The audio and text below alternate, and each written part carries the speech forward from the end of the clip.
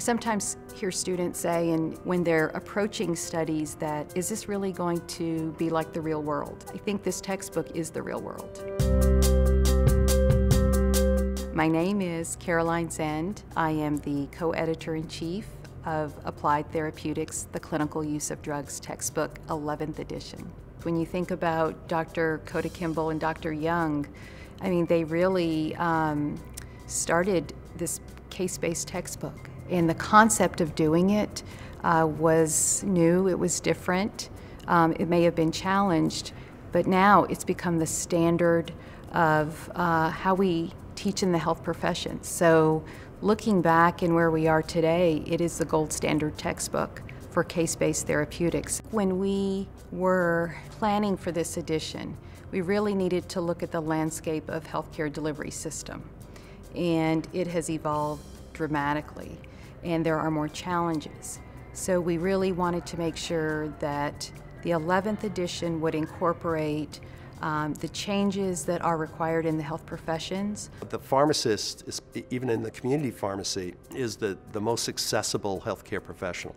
So that pharmacists are now involved not only in dispensing medications, but also in dispensing information, in giving vaccines. What's happening is more and more of the pharmacist's time in the community setting, as well as the hospital setting, is involved in direct patient care and hands-on patient care with the pharmacist. So that's a huge change and sort of a tsunami of change in the last 20 years or so, especially in the last 5 years.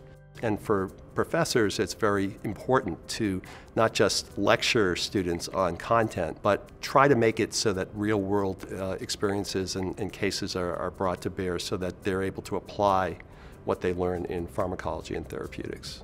We added new chapters that we thought would be valuable for current practice. We added in the general principles section drug interactions.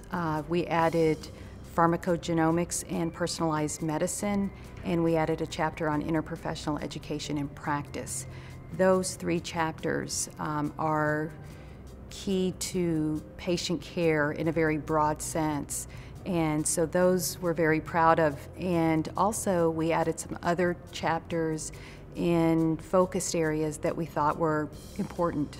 The majority of accreditation bodies in health professions education are now requiring that interprofessional education is part of the curriculum, both in the classroom, in the practicum, and in the clinical settings. So I think that this 11th edition is unique among other resources because I feel like we are kind of taking a step forward and making sure that our students are going to be prepared and also sharing those resources with instructors.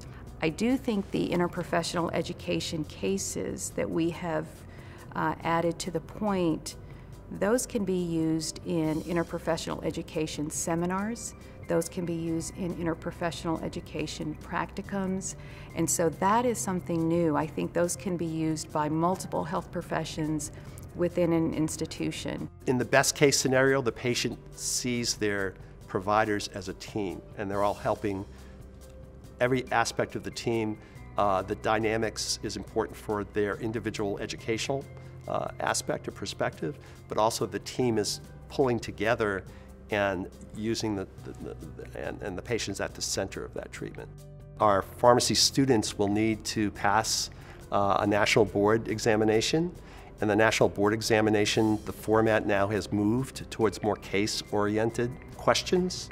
So in order to prepare our students to do well on the national boards, the NAPLEX, having them experience cases to discuss and to unravel and to find a solution is really important for us.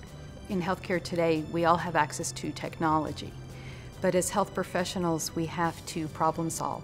We have to think critically, and we have to be able to use data to make clinical decisions. So I think, to me, that's the essence of this textbook. It's really designed to help students think critically, to problem solve, to discuss some of the challenges with patients, with their instructors, with their peers, and to be able to understand how to use data to improve patient outcomes.